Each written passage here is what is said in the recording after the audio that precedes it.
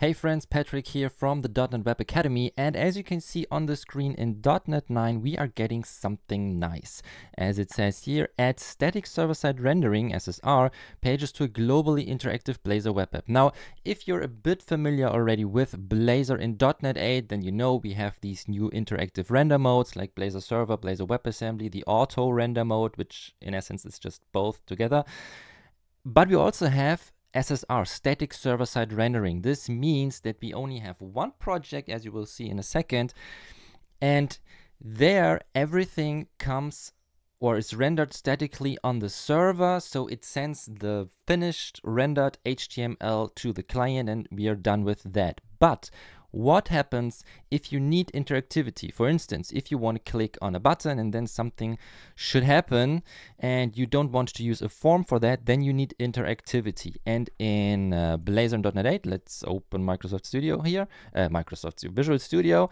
Hey friends, real quick, when you check out the screen here, you see that only 25% of you are actually subscribed to my channel. And if you watched a couple of my videos and really learned something, then it would really mean the world to me if you could just hit the subscribe button.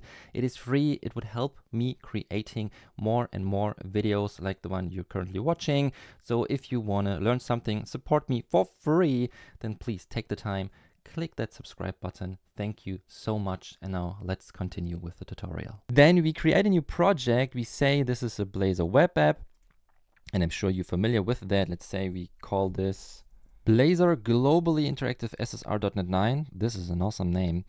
And then we can choose when we are using the proper framework, which in this case should be .NET 9, so I will change that in a minute.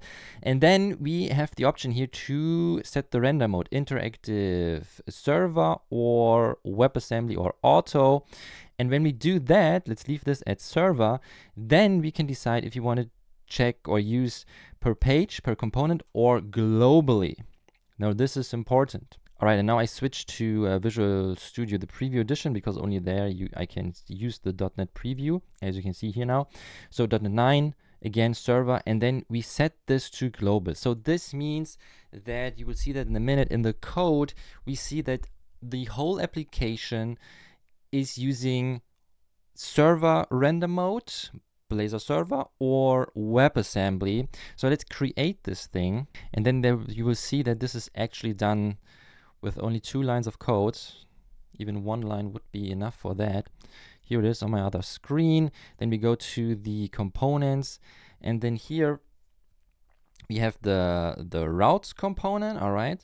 And then in the app, you see that we're using this routes component, and already here we set the render mode. Maybe you're familiar with that when you see a single page here and you say you want to use the render mode only on this page, only on this, or for this component, the counter component, then you can also set the render mode here like that, right? Render mode and then interactive server auto, whatever you like.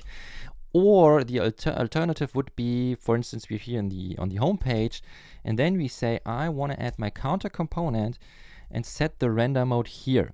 And this is exactly the same thing that you see here in the app Blazor. We're using the routes component and say that the routes component should be rendered interactively using the server render mode. And as you can see, then this is the component, meaning this thing, I don't want to go too deep here, but this thing now uses the main layout, this thing here.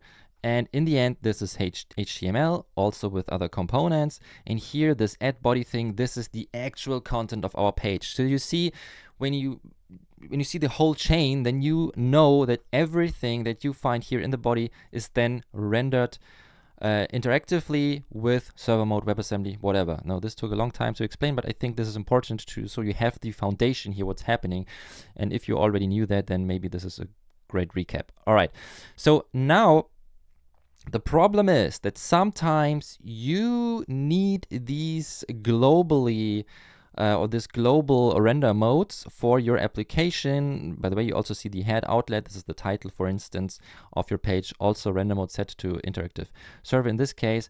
But it might be the case that you want to render a single page of this thing then statically on the server. A great example for that would be not the counter, because here we need the interactive render mode, but in the weather, on the weather page here, what's happening here is actually we only get some information. Well, we simulate getting information from the server, data from the server. So there's nothing really happening interactively. We could also use the SSR mode, the static server-side rendered mode, if you want, and use stream rendering, for instance, so the user doesn't have to wait for the result. Let's just see that in action, and then you know what I mean.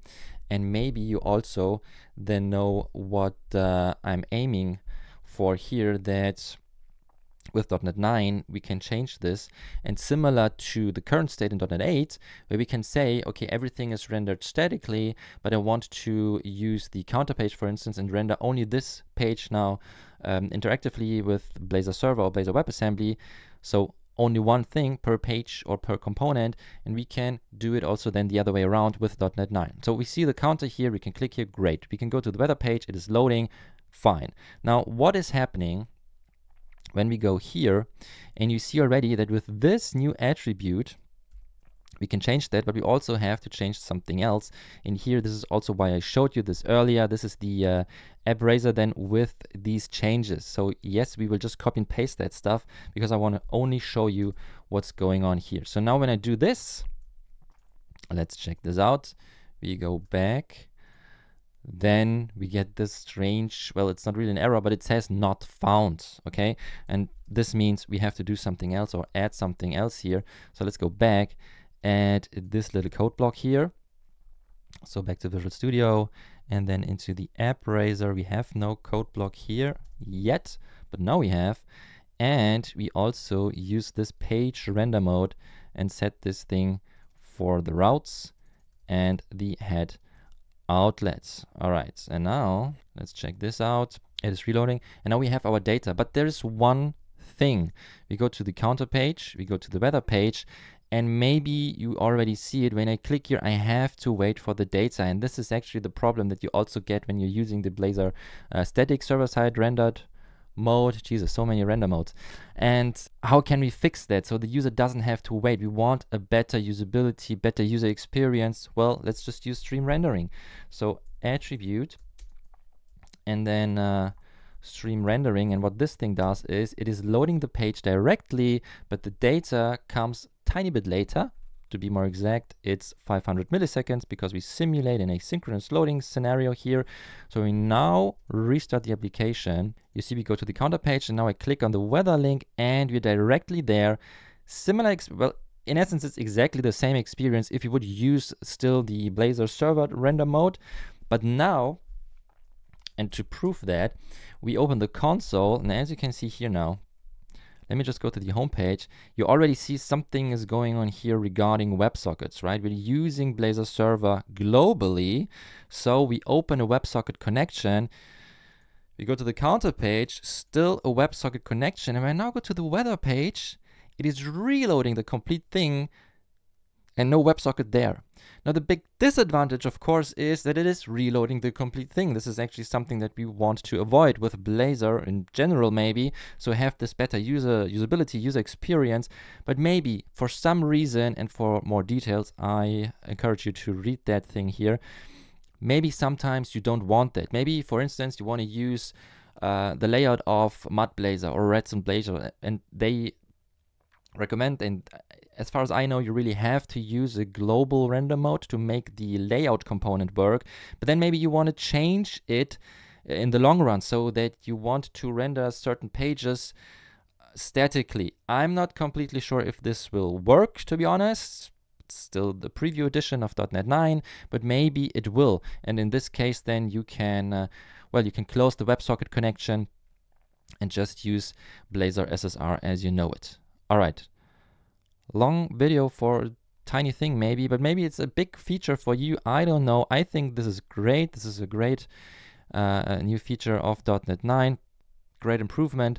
So what do you think? Tell me in the comments. This would be awesome. And if you learned something, guys, you know the drill. Please hit the like button. Subscribe to my channel would mean the world to me. And maybe the .NET Web Academy is something for you. So check out the link below. Thank you very much for watching, and I hope I see you next time. Take care.